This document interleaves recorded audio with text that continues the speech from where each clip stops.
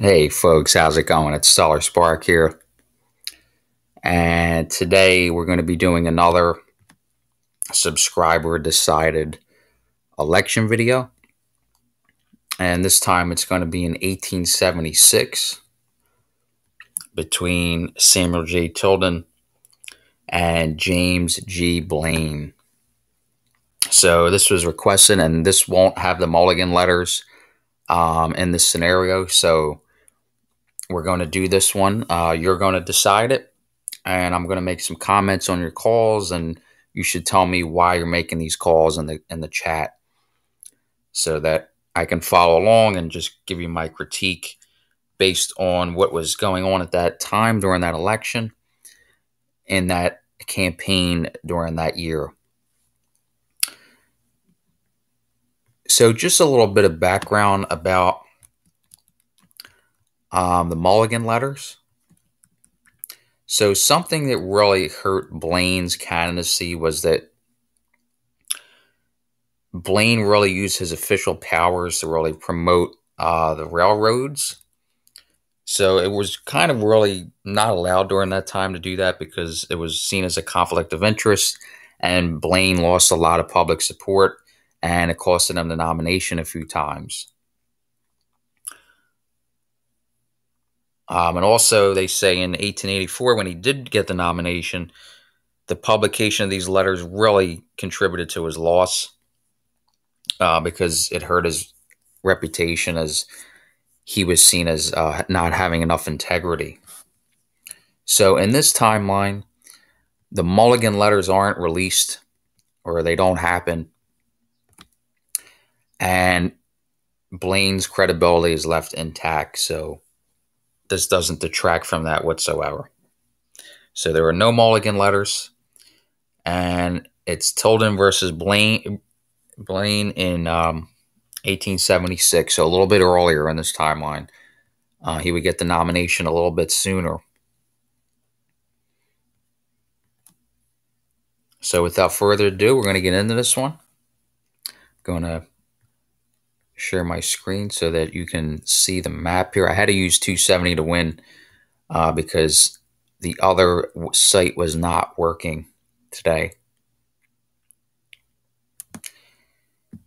So I'm going to share my screen for the map here. This is Tilden versus Blaine. Again, this is 1876. So you could begin making state calls when you're ready to do that.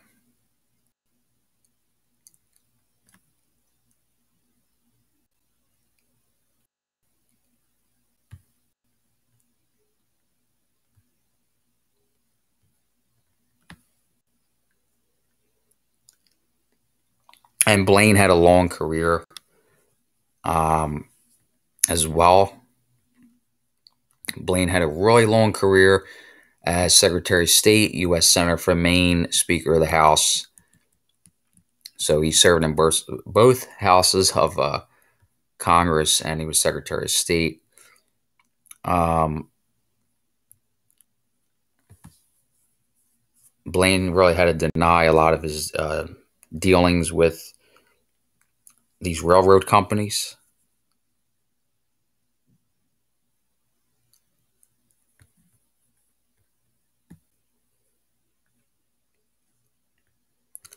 Something really important to note is that the Midwest at this time in New England were extremely Republican, fiercely for the gold standard, high tariffs. The Democrats had some support among immigrant populations, the unions. Business interests tended to support the Republicans at this time. Democrats tended to be more progressive, starting to head into the progressive era. This was part of the Gilded Age, technically, but then it turns into the progressive era. So this is right on the cusp here, but a lot of the Republican candidates, again, had a lot of support in the cities and the suburbs. Tilden was from New York. He was a reformer there. as well.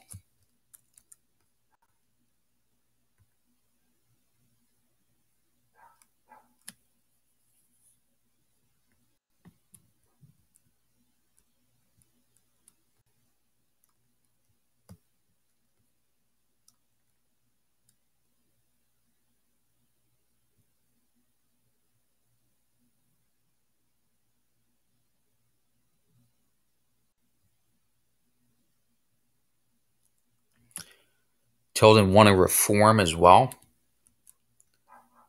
He wanted to get civil service reform done in 1876.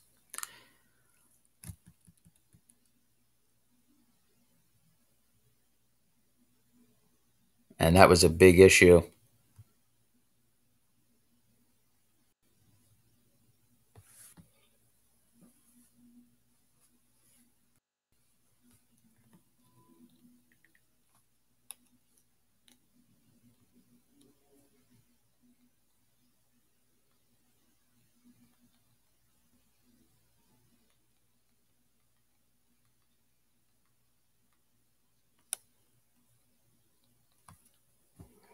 So I'm just waiting for you guys to settle in and make some calls. And I'll see if I could see the chat here.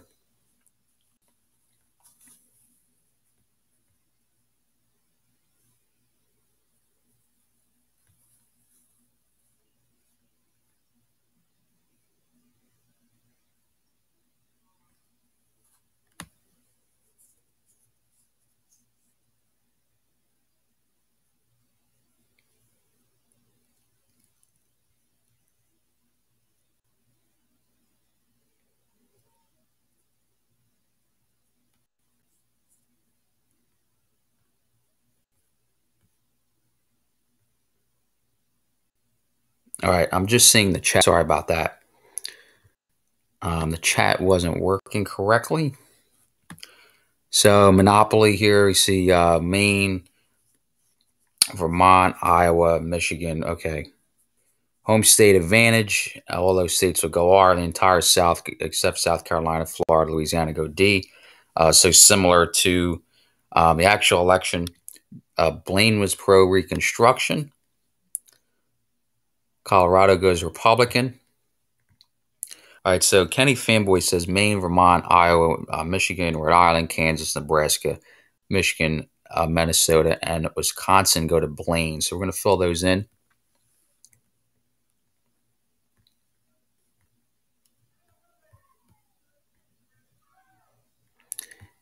Maine as well was his home state. Rhode Island, Kansas, Nebraska,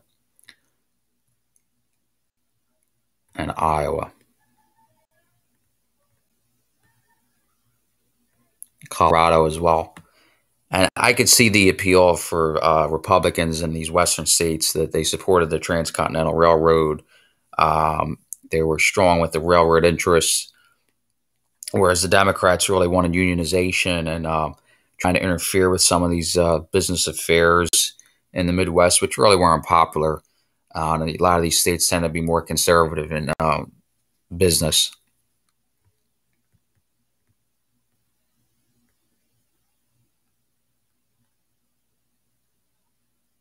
And that's probably true.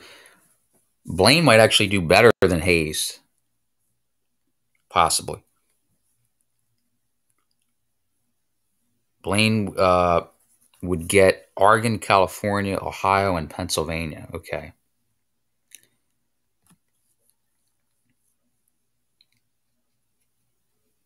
So Nebraska as well. So he's at 124 based on those calls. And I agree with these calls so far. I think Blaine would do well among the conservatives in the Midwest there. And then in the West because of the railroad position.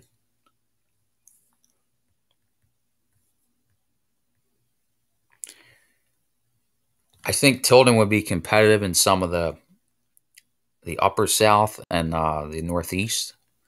So I'll see what your calls are for those. I'm very eager to hear those.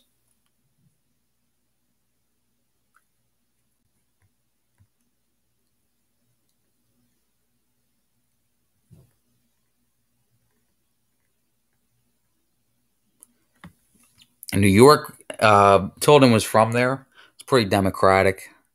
New York City and the surrounding areas are pretty Democratic. Upstate New York would definitely go Republican. A lot of the rural areas would definitely go Republican as well. I think Tilden would have some support in the suburbs in New York, but I'll let you make that call. After all, this is a subscriber decided election. The Romanism, rebellion, right?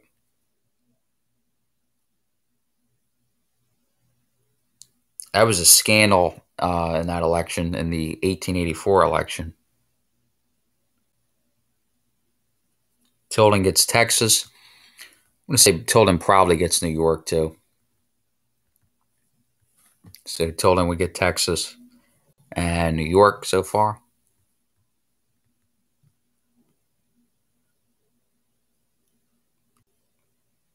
He would get, okay, so he would also get Connecticut. He actually won Connecticut in the 1876 election, so he'd probably hold on to it here.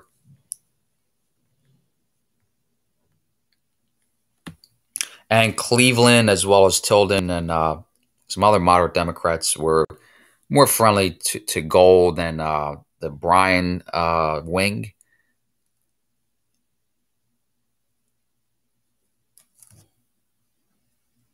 I was actually surprised to read today. This isn't really related to this election, but later on with Woodrow Wilson, I found it surprising that he didn't support William Jennings Bryan because he was perceived to be too radical. So Tilden really strikes me as like one of those moderate reformers. Not really a progressive. I'd say like a moderate reformer, something like that. So New Jersey and Virginia go to Tilden. So New Jersey and Virginia, right? Virginia, very heavily Democratic. New Jersey and New York, pretty progressive states that want reform, right?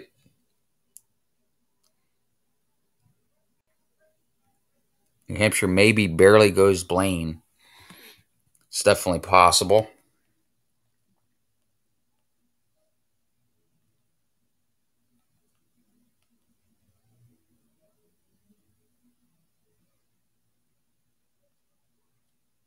New Hampshire is very close in the actual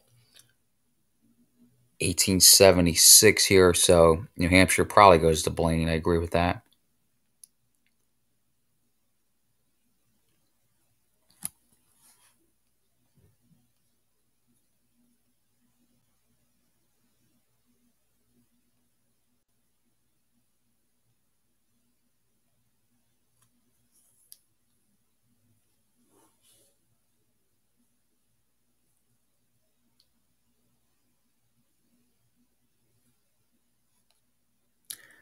Illinois was fairly close, but Hayes won the collar counties around Chicago, so that tipped the state, while Tilden did better in downstate Illinois. Here we have Arkansas, Missouri go to Tilden. Tennessee, Missouri, Mississippi, Alabama, Georgia, North Carolina.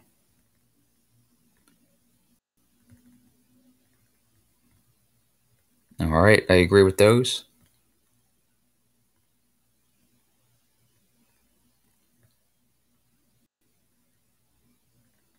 Tilden getting close here. Right, Blaine was from Ohio. Yeah, he would probably get Illinois.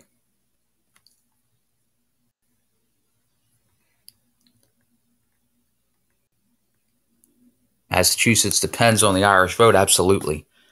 There were a lot of immigrant populations that were a factor in some of these elections. So I think that would favor Tilden because a lot of uh, Irish tended to be Catholic. And the Blaine Amendment was perceived as being pretty anti-Catholic. So that might, who knows, that might tip the balance in Tilden's favor for Massachusetts. But again, this is this subscriber decided election. The border states of Maryland and Delaware go to Tilden. So this is close, folks. This is a close one.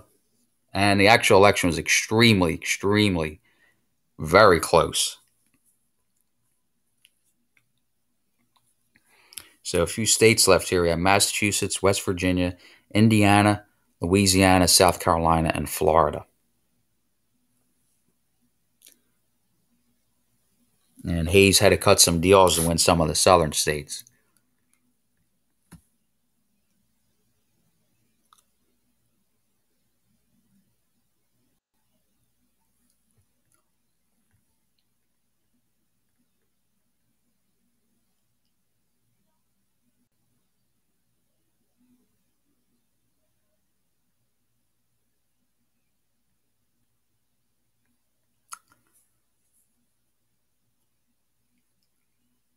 Indiana would go to Tilden. It was a pure swing state, voted with states like New York, Connecticut, and New Jersey. Indiana also goes to Tilden, and he's on the cusp here with 3 states left. I believe the state legislatures at this time controlled a lot of those southern states that voted for Hayes.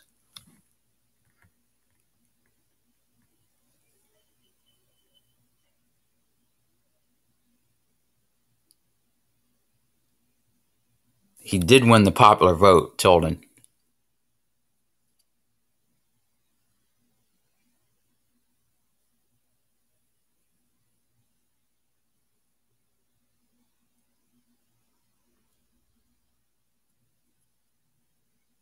West Virginia and Massachusetts go Tilden. Massachusetts would probably go to Tilden. He would win due to that because of the Irish vote. I think here, I mean, I agree with that. Again, I think due to Blaine, with the Blaine Amendment, would have hurt him with the Irish vote. So a lot of immigrants would have not voted for Blaine. And Tilden's at 192. And then we have, don't forget about Nevada out here. We have Nevada, West Virginia, and South Carolina. And they all go to Blaine, Nevada, Blaine. That's probably true.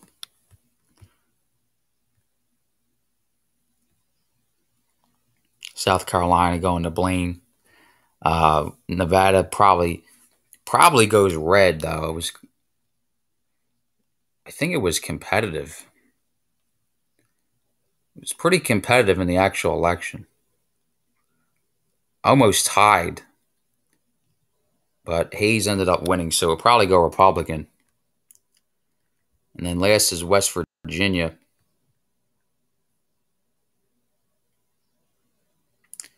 West Virginia goes Blaine. West Virginia is a toss-up. So West Virginia would go Blaine, and that would be it. So Tilden would win narrowly over James Blaine. And this one, according to your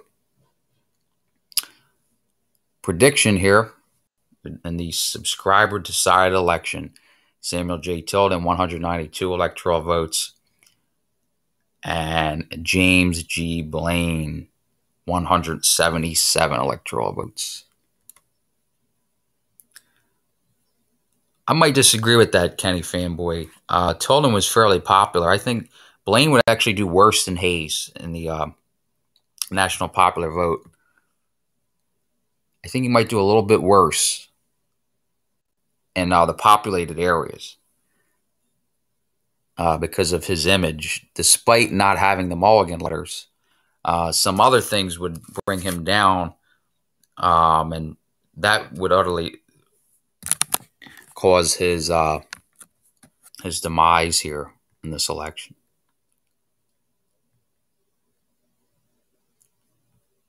Right, he'd probably have the support of the big machines, the party machines in Philly, Chicago, as well. But in the end, he probably would fall short. I agree with this prediction, though.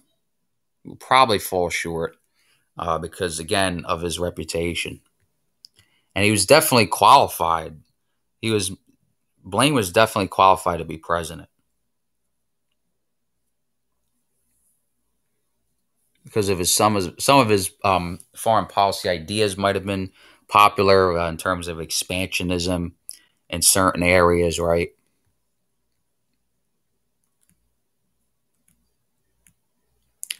But the Blaine Amendment was pretty negative. Blaine, again, yeah, he was a good speaker as Speaker of the House. He was pretty soft on the former Confederates. Um, there were a bunch of moderate reformers, right? So Blaine was another reformer, but not popular enough. Definitely not popular enough to not win the popular vote here. I think Tilden would win the popular vote like he did in the actual election. And Tilden would be elected here. Probably would get 2 terms.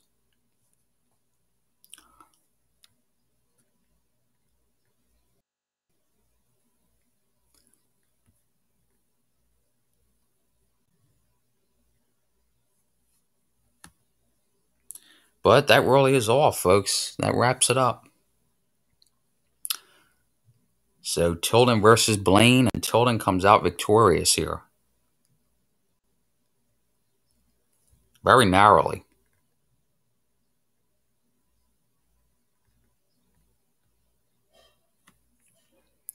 But again, I would like to thank you for watching. I know these have been shorter videos, but be sure to leave your suggestions down below for upcoming scenarios.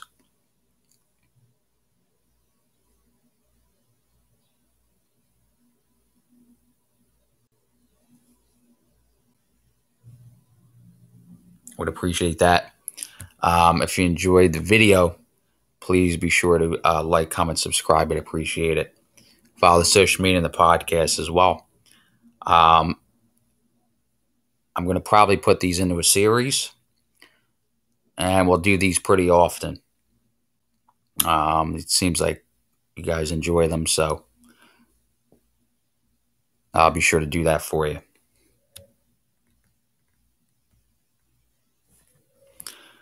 So 1864 Burnside versus McClellan, that would definitely be interesting. And then Robert Todd Lincoln versus Grover Cleveland. All right.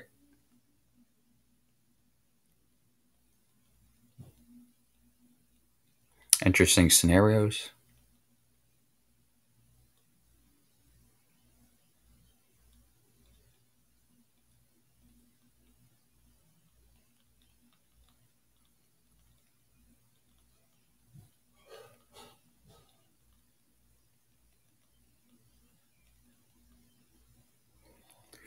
Tomorrow will probably be about the Chinese origin of COVID-19.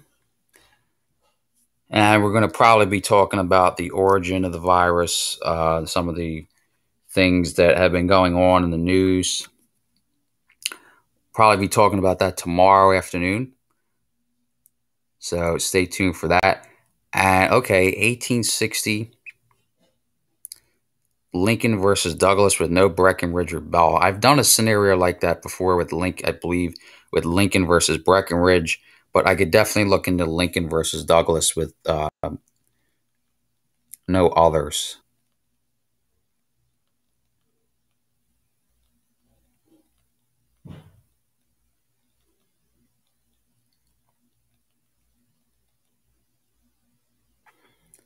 Did I do that one already, or I think I did it with just Breckinridge, if I'm not mistaken.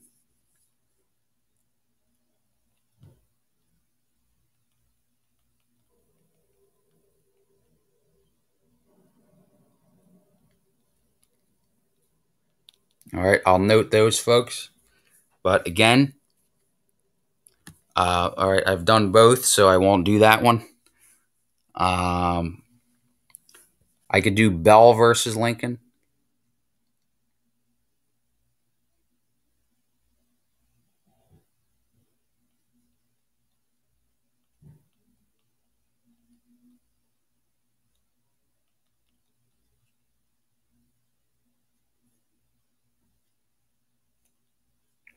All right.